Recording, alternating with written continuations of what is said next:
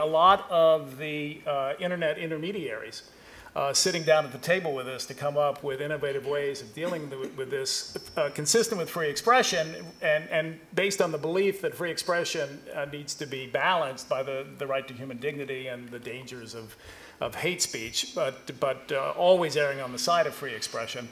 And we're dealing with an issue like Google deciding what the rules are. You remember there was an article about Nicole Wong when she worked at Google making all the decisions about what was in and what was out of bounds. So we now think we're going to have greater transparency about the decisions that the private actors make. And that's because of the pressure both from governments and from other interested stakeholders like NGOs.